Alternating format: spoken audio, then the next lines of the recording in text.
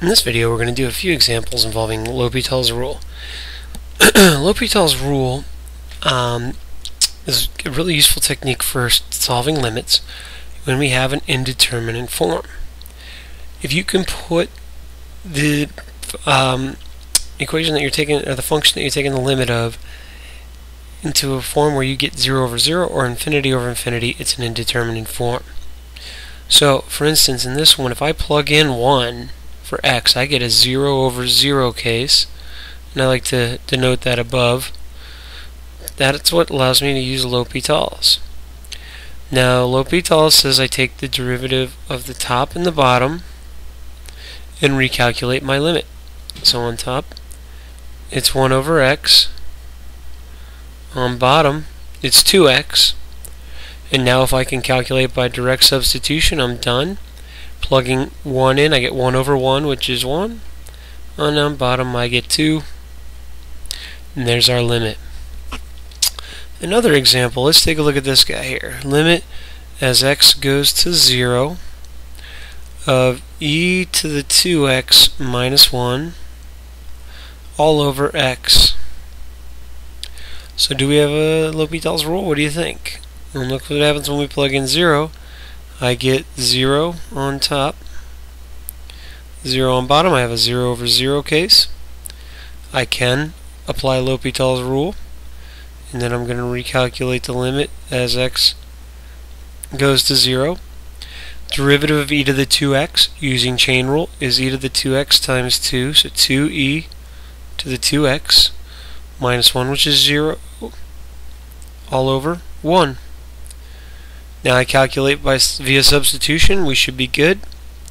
E to the 0 is 1, 2 times 1 is 2, and we got our limit. How about one that doesn't start in an indeterminate form right off the bat?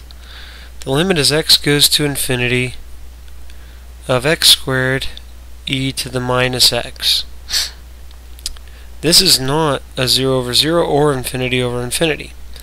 What it is an infinity times 0.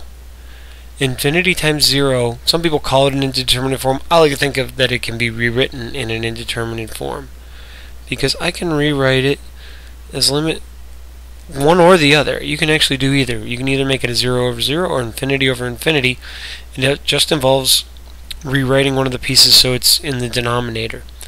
In this case, the easier one to move is the e to the x. Now, one thing I'll point out about this, I did not change what I'm taking the limit of. These are two different ways of writing the same thing. But now, the way this looks, that should be infinity. This is infinity. E to the positive infinity is infinity, so I now have an infinity over infinity case. I can now apply L'Hopital's rule, and I will recalculate the limit as x goes to infinity. So I have 2x on top over e to the x on bottom, taking the derivative of x squared and derivative of e to the x. If you'll notice, as x goes to infinity, that numerator still goes to infinity. The denominator still goes to infinity. We're going to need another round of L'Hopital's. So we have the limit as x goes to infinity of 2 over e to the x. So now we have something that's top's going to stay 2, and the denominator is going to go to infinity really quick with that e to the x in there. So that's 2 over something that's going to get really large. Now it's going to drag it down to 0. I'm going to do one more example here. So limit as x goes to pi of sine of 2x over x. So when we do our direct substitution, we get sine of 2 pi, which is 0. On bottom, we actually get pi. This is not a 0 over 0, not an infinity over infinity. This is actually not an indeterminate form. If you get 0 over a number, your limit is just 0. So always be sure to check that you even need L'Hopital's in the first place. One last one. Limit. Let's do a one-sided limit. We haven't seen one of those yet. Limit as x goes to 0 from the right of x times ln of x. As we go to 0 from the right, x goes to 0.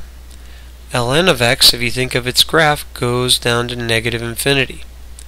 So this is a 0 times infinity case, which tells me that I can rewrite it, if I'm careful, as a 0 over 0 or infinity over infinity. So the way I'm going to rewrite this, I'm going to leave the ln of x on top. That's typically what we'll do, over 1 over x. Again, notice this is just an equivalent way of writing this. This still goes to negative infinity. This guy, if you think of the graph of 1 over x, as x goes to 0 from the right, shoots up to positive infinity. That still qualifies as an infinity over infinity case. So I can now apply L'Hopital's. I'm going to recalculate my limit as x goes to 0 from the right.